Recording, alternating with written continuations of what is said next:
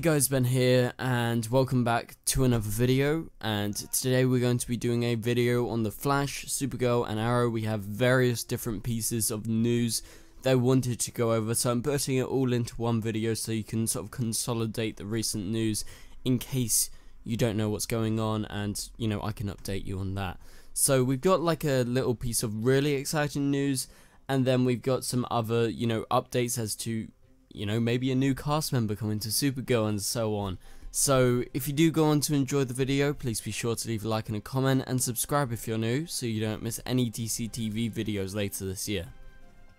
Okay, so first off we're going to start with the sort of breaking news. A few days ago, YVR Shoots was teasing on their Twitter that the Supergirl set was on lockdown. Essentially they were really trying to hide something, and apparently there was a new suited person, and someone reached out to me who was on the set, who's a photographer, and apparently it's David Harewood. So apparently we're getting a new Martian Manhunter suit. I think that's amazing. I think that's a brilliant idea. So they were keeping that under wraps. So they're changing it obviously quite a bit, because otherwise they wouldn't really care to actually hide it. But yeah, it seems Martian Manhunter's going to be getting a new suit. I haven't seen this reported anywhere, so this is sort of like breaking news for you guys to get excited about. So what changes would you like to see? How would you like to see, Martian Manhunter change? Does this mean we'll see Martian Manhunter a lot more? Because, as you know, recently, we don't really get to see Martian Manhunter actually that much. And to be honest, his suit in the TV show is actually fairly comic book accurate. He just sort of has this different type of cape than some versions of Martian Manhunter, where he kind of has this really like massive cape around him, and this suit that we have in the TV show is a bit more armored, so maybe they go for something a bit more like that, maybe a bit more comic book accurate. Again, Martian Manhunter's suit has actually changed quite a lot in the comics, so it could be any iteration. It's just your guess. So anyway, let's move on to the next piece of information. And so the next piece of information that's massive news is that Supergirl is going to be upgrading James's sister for a series regular role in season 5. And so you might be like, who the hell is James's sister? We have never seen her. And that's true, we haven't seen her. So she's been played by Azzy Tesfaye, and so she is going to be premiering next episode, and she's set to be a recurring character throughout this season, throughout season 4. And she's officially been announced that she's going to be a series regular next season. And so this is amazing news for her and everyone, but I'm a little bit confused because we've never seen her. They obviously have some story they want to tell, but again, it hasn't been showcased yet. So I'm very actually surprised that this is already, like, they've announced this. This is crazy, because again, we sort of have these different characters leaving and coming back, and then we get this new character that just kind of comes in and is now a regular, and I'm kind of a bit surprised and shocked at the same time. Like, I have nothing against her. I'm sure she's gonna be great. It's just we haven't seen her yet, and it's kind of shocking actually that, they do that. I don't know why. It's just like kind of crazy in my mind. Anyway, so a lot of people have been theorizing online. There was these photos that were released for the latest Supergirl episode, and you see Alex with James's sister at the hospital because James got shot last episode. So maybe she's a replacement for James if James dies, which I highly doubt he would actually die.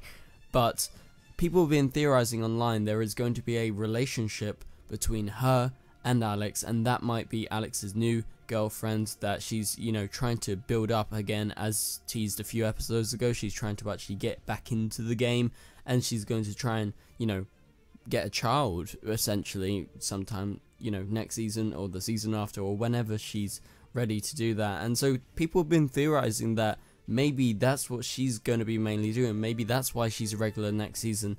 I think that would be exciting, but obviously we just have to wait until we see her before we can get too excited. But for now, I'm just a bit shocked and a bit like, huh?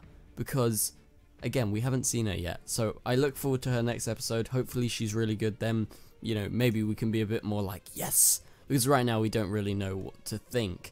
And so I mentioned this the other day, and this is more on the lines of the Flash. And so they officially announced that Todd Helbing, the showrunner, since season 4 is going to be stepping down, he's going to be going on other sort of journeys in the CW and on Warner Brothers and so on. So I think he's just stepping down, maybe because of differences, maybe because, you know, season 4 wasn't well regarded, and season 5, I don't know why it would be season 5. I think season 5 is very good, but I think it's mainly just him stepping down. I don't think it's like the CW has any problems with Todd helping or anything, like, you know, Andrew Kreisberg getting fired.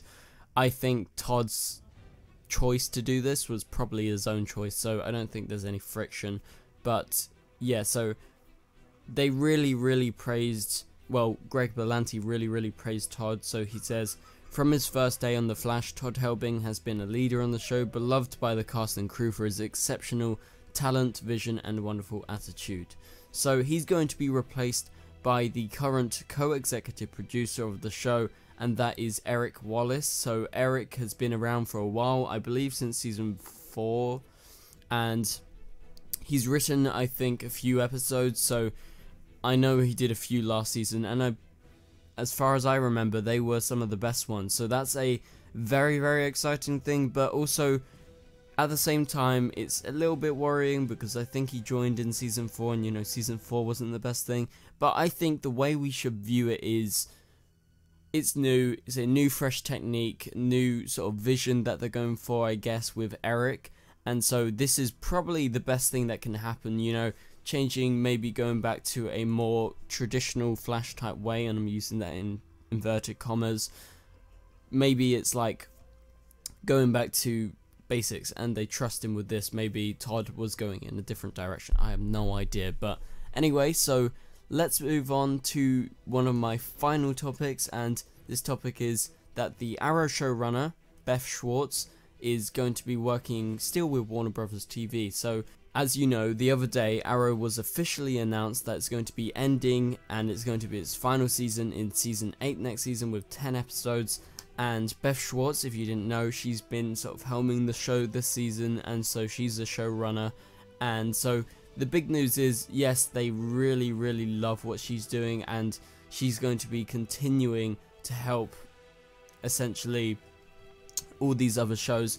Maybe it is for the CW, but again, I reckon it's going to be lots of different shows. She's probably going to showrun a new show, because they were really impressed, and I think a lot of people are liking Arrow this season. Like I said before, I'm a little bit behind, but from what I've seen from the episodes I watched, you know, I was really impressed with this season so far, and I intend to catch up probably in the next few days or a few weeks or so.